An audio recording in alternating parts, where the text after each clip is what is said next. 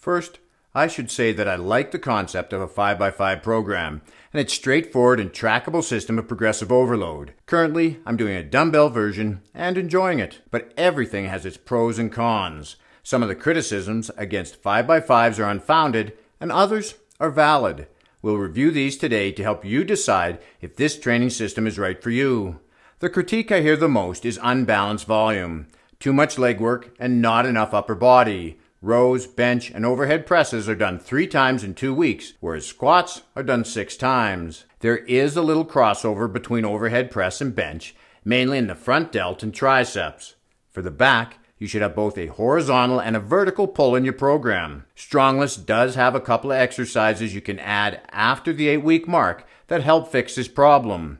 They do it for a different reason, but we'll get into these exercises in a bit. There's nothing wrong with starting with 5 movements, perfecting them first, then, once you have them mastered, adding in more exercises. I've heard that it's too intense for beginners, and this workout does get intense, and it isn't easy. This is why it's critical if you're new to start light and perfect form. Even videotape yourself to ensure you're doing the exercises correctly. Most new lifters don't train hard enough. 5x5s have you increasing the amount of weight you lift every workout, so it's inevitable as long as you keep adding weight, you'll end up training hard and intense, making it essential to take deloads as the program prescribes. Joint pain can be a side effect of lifting heavy and a risk with 5x5s. This can happen because our form starts to break down and we end up moving out of the plane of motion we've developed our strength in. Adding accessory work to build strength in different planes will help. Increasing the number of warm-up sets is another option. A couple of notes on exercise selection. Traditionally, Stronglifts are done with a low bar squat and a pendlay row. I'd use different exercise variations. Nothing wrong with a high bar squat, and in my own dumbbell 5x5, I could see beginners starting with a goblet squat. Once they've outgrown that, move on to a bench squat and then go to a heel elevated suitcase squat for greater range of motion. Occasionally changing the exercise variation can also help protect us from joint pain.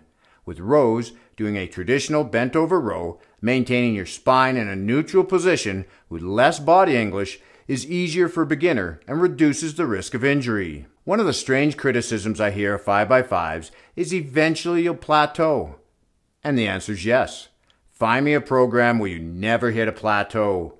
Such a plan doesn't exist. What you need is systems to help you get past these sticking points. Tracking your rest times helps with this. When you're stuck, try increasing the time between sets.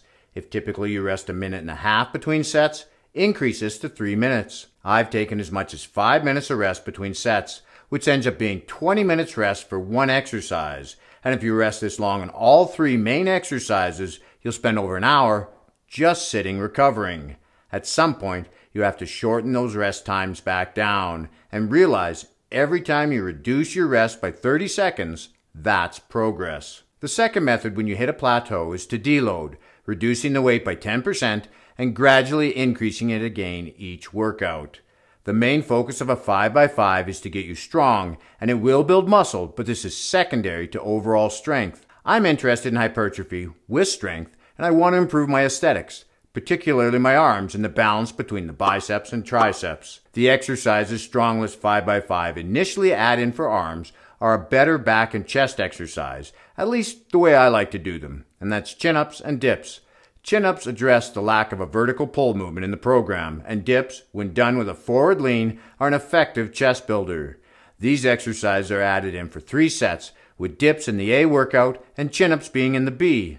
Once you can do 10 reps on all sets with body weight, you drop down to 5 repetitions and start adding 1 to 2 pounds every workout. You can also add 2 sets of curls and skull crushers. These are effective arm builders. With each exercise you add, the workouts get longer, and Stronglifts does suggest adding a 4th day, making it a designated arm day, doing pull-ups, dips, curls, and skull crushers.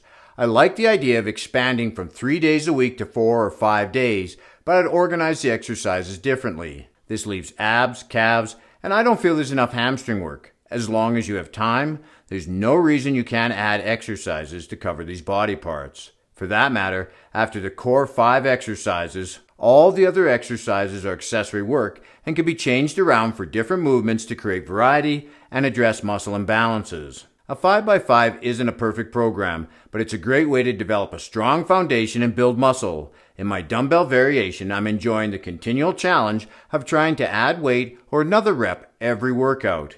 If you'd like to try a 5x5 workout, watch this video next for the complete beginner's guide and keep working out while having fun. This is Lawrence from Fit and 50.